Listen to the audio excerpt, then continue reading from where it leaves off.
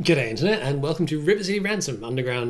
My name is Andrew Russell. I'm the lead programmer on River City Ransom Underground, and in this series I talk to you about some of the technical features in the River City Ransom Underground engine.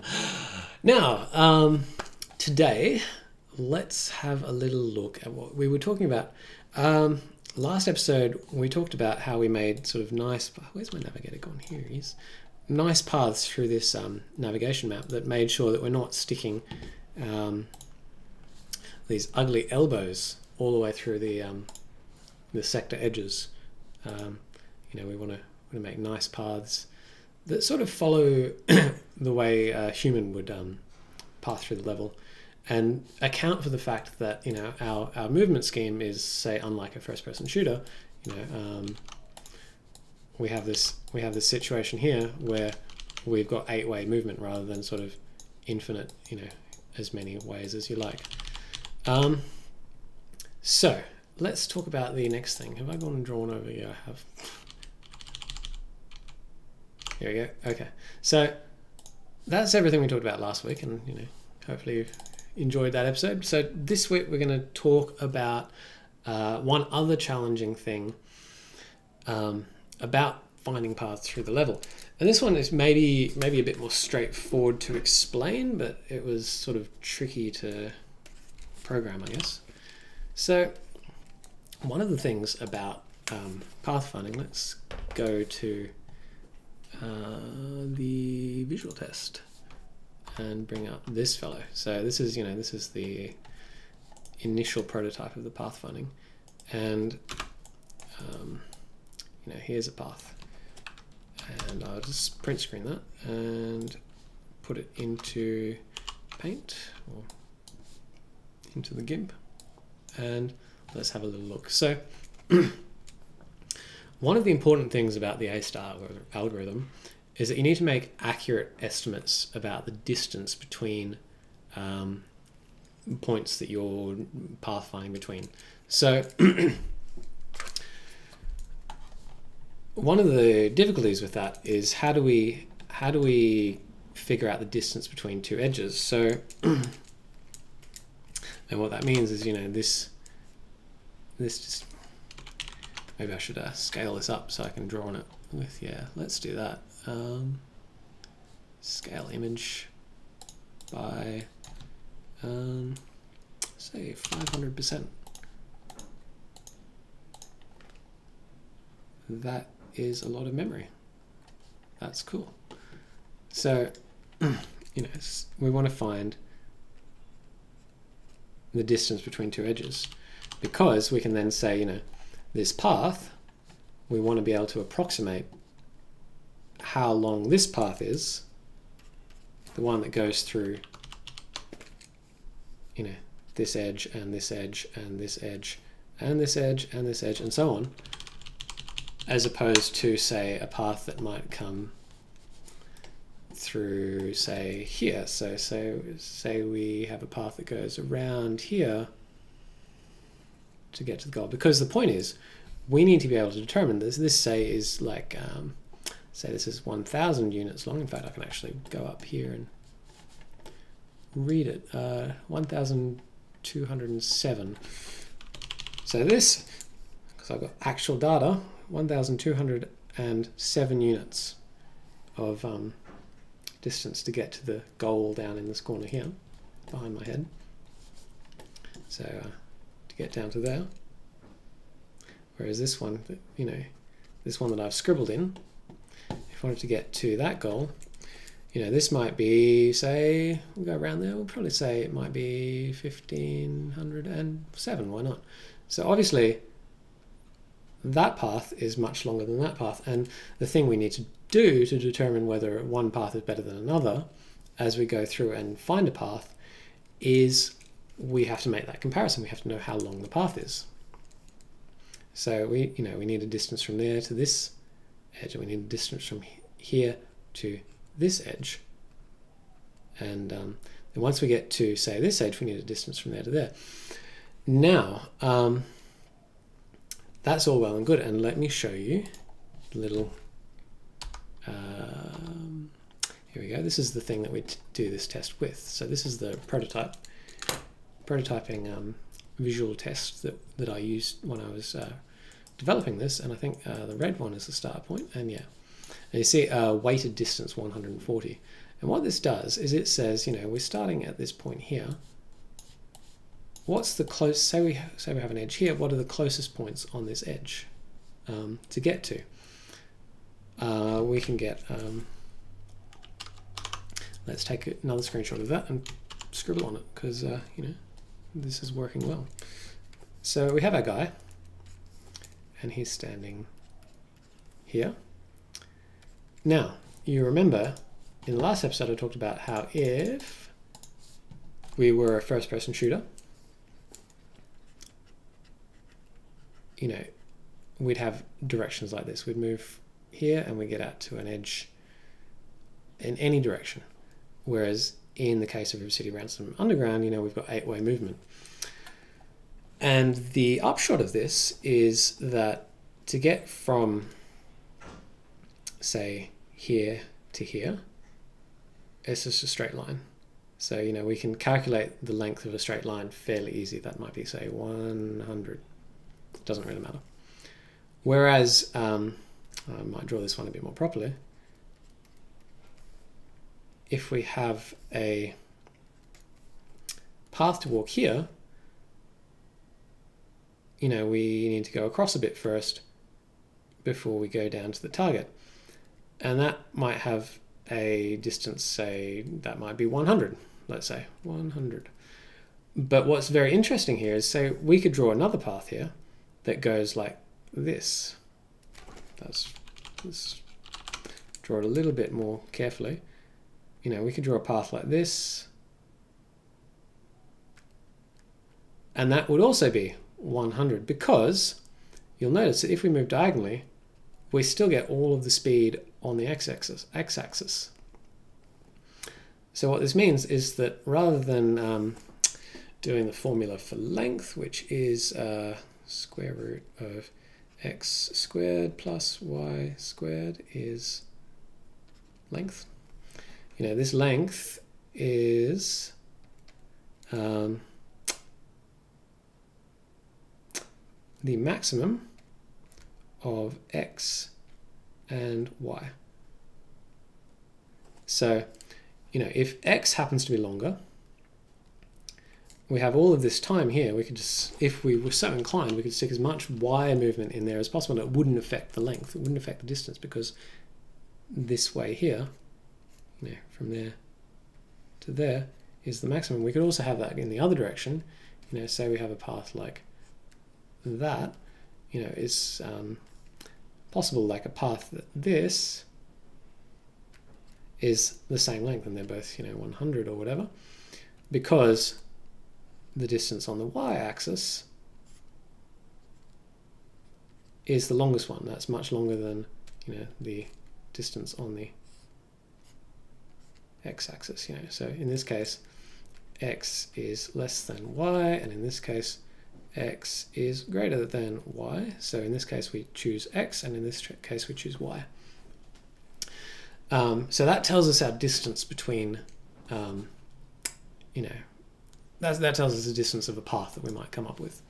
And so what we're doing here is, if we had a first-person shooter, in this case, you know, we would just say that this distance is always going to be shorter than this distance here.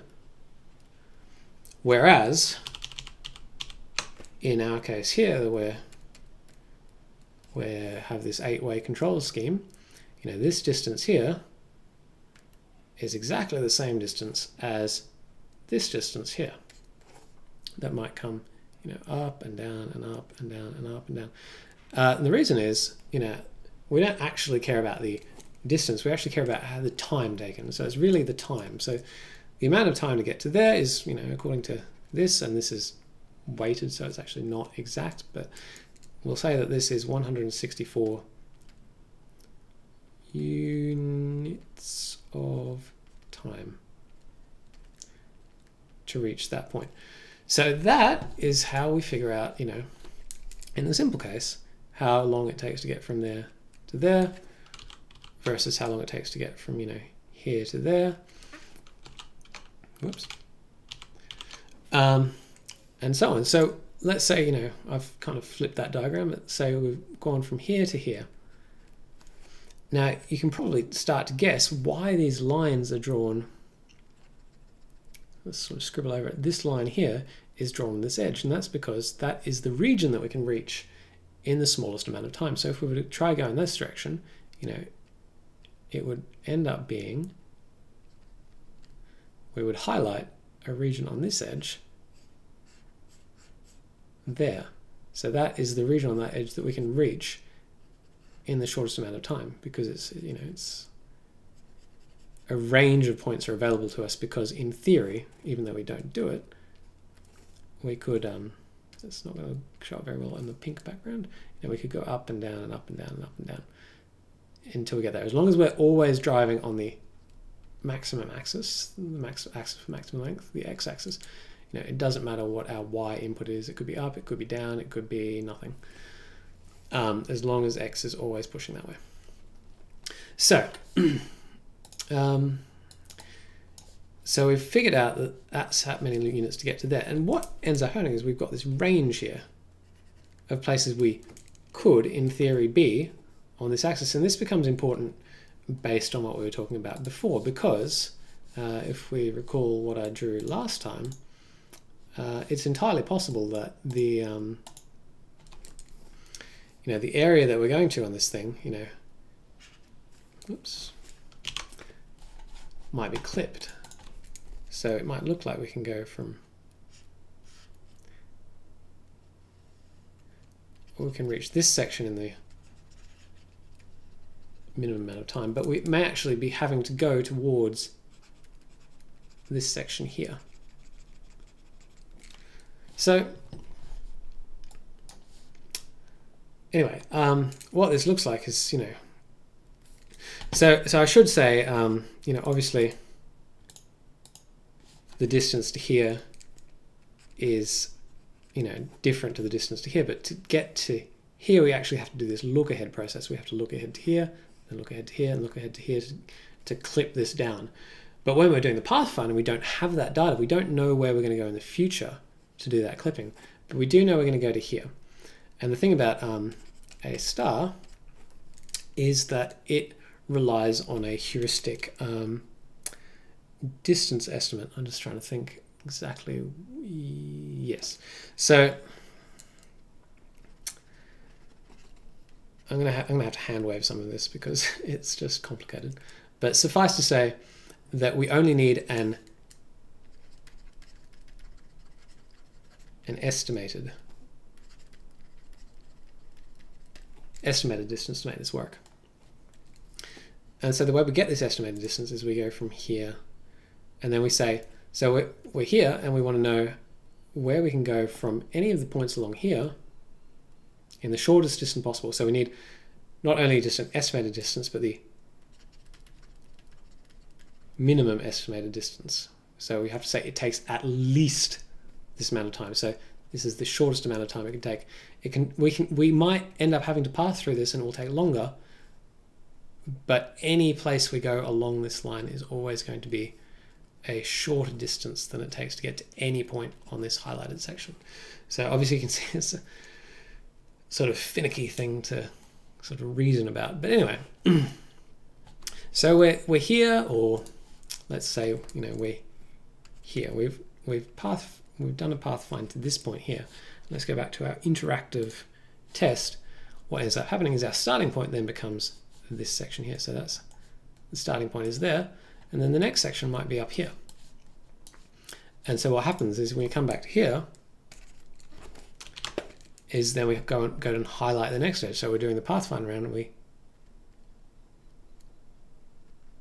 you know, it projects out this way and it says that is the shortest, sort of the closest reachable section of this path.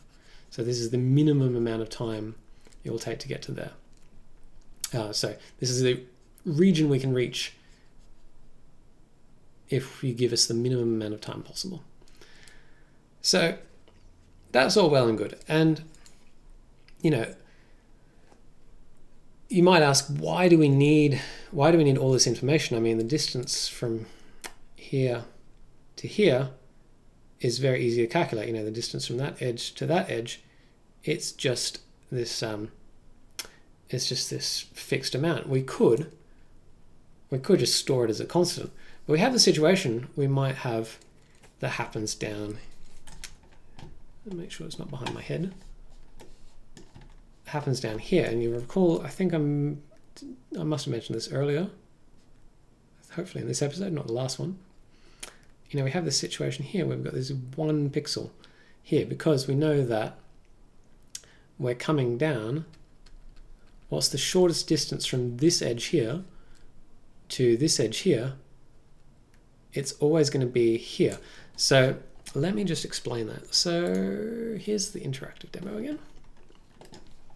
We have, there's one edge and there's another edge.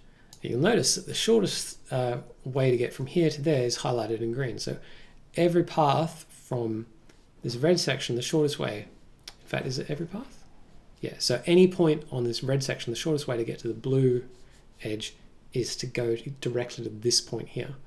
Now this presents a bit of a challenge, which is why we do this process at all, and that is, you'll notice if I have, say, 2 edges that meet like that, the distance between them is 0. So just to really clarify that, let's paste a copy of it into the drawing thing. So the distance to get, you know, from this edge to this edge, just to count the entire edge itself, is 0. But we might have come from another path up here that clips down and means that we're at this point here on this edge. Which means that there's no way that we can get to this edge in 0. You know, the minimum time we need to get from here, well, so we've just come from here, the minimum time to get from this subset of this edge is actually going to be whatever time it takes to get to here. And so you'll see if I now do this in the interactive tool, yeah, if I clip this down, the distance is actually to get to there, not down there like that. Why is that the case? Because this is too close. Is it? Oh, I just botched an explanation.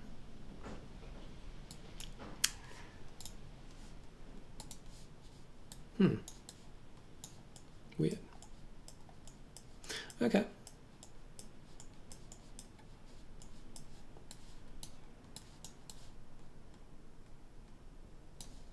That's embarrassing. I predicted something and I was wrong. This is what I get for not testing this out before the episode. So, but we got to trust the algorithm is correct. It's giving us the minimum distance from any point on this line is to go straight to here, which I guess is correct because, you know, if we go down here, we actually have to travel. We have to travel somewhat. Oh, no, my mistake. I understand what. So I haven't done the clipping. The clipping, you know, I clipped the red one, but I didn't clip the blue one because the pathfinding will come through and say, well, here is an edge that I can get to from here. It will go through and clip on. It will clip to this edge here and say, you know, this is where this clips to. Is that right? No, it's not. It will actually, in fact, say. It will, in fact, say that the closest point is there.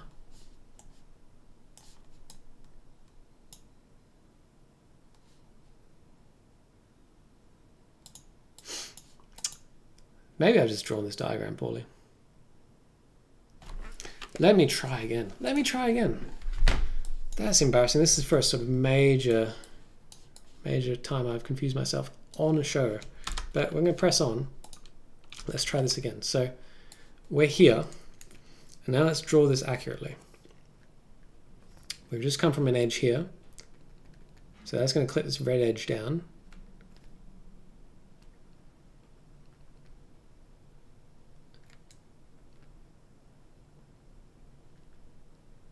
Ah, yes, okay, yeah. I confused myself, that's no good. So it's not going to say there, it's actually going to say there. Because obviously that is in fact the shortest distance. To go from any point here on this line, the shortest way to get there is to go from this point here straight across here. So remember that we're still going for the minimum distance, the minimum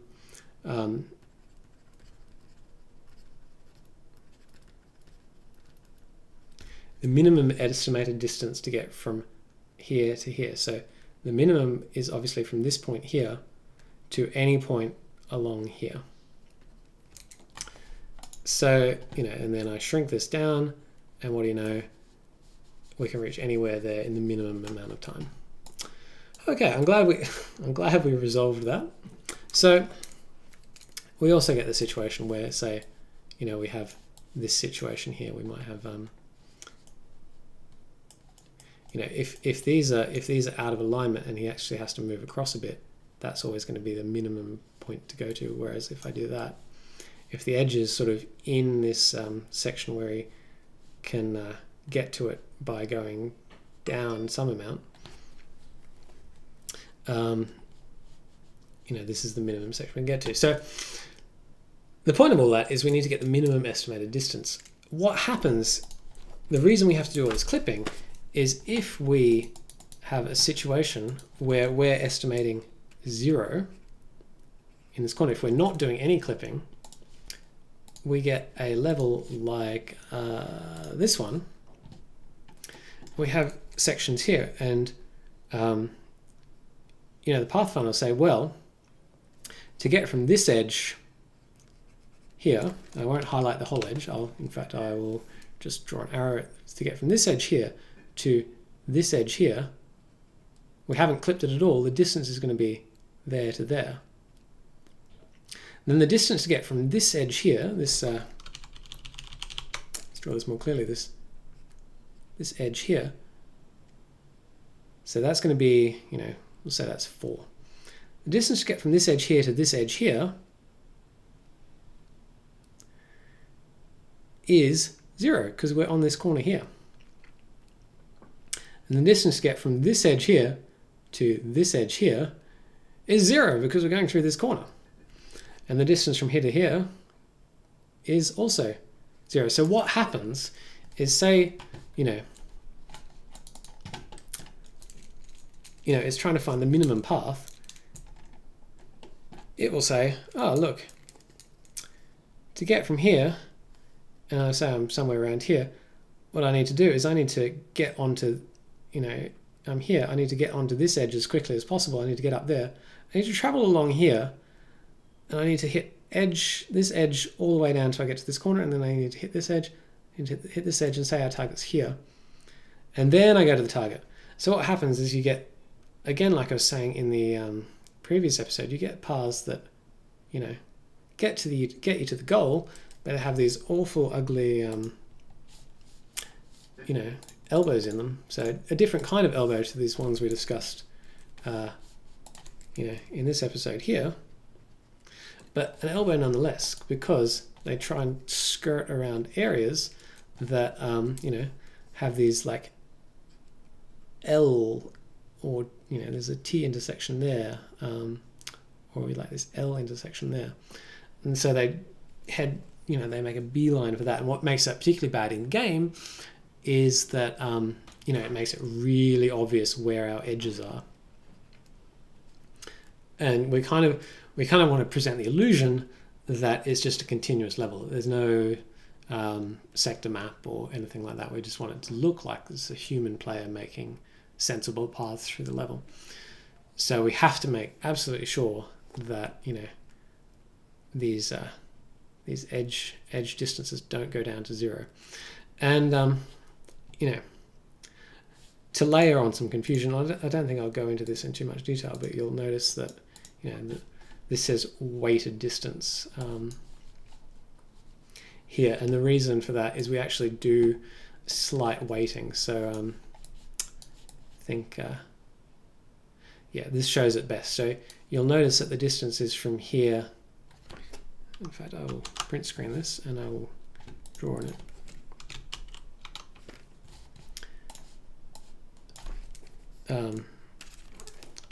You know, the distance from here to here is 112 to get to there. But you'll notice as soon as I clip this off, if I clip it here, if I delete the rest of this line, it's going to say that this is more than 112 or whatever it is, because it actually does slightly take into account the fact that this goes diagonally like that. And the reason for that is, I'll just show you real quick. So, you know, if I take this line, I go up, you know, this is 112, but if I start to go below this, you know, this horizontal line here, you know, we start at 112 and we start to gradually creep up. And the reason for this is tie breaking, because what ends up happening, so another complicated thing that ends up happening in, I was already in there, here we go, is that, you know, you can end up in situations where two edges have basically the same cost. I can't think of a really good example of that right now. I think that's probably too complicated to explain, particularly because I haven't prepared it. But basically, yeah, so I think this is a case. I think this is a case where, you know, the distance to get to this edge is the same as the distance to get to this edge here. And obviously we want to go to this edge because it gives us this nice path there, whereas we'd rather not have to go through this edge and add another corner to the path to get to the you'll notice that it actually clicks up to there.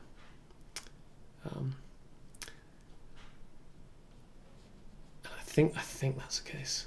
This is not something I didn't go back to the code to look this up before the show, because, you know, as I have said, I think in the past, you know, it has been quite a while since I actually wrote the pathfinding code, so it's like a whole lot of stuff I've forgotten about it.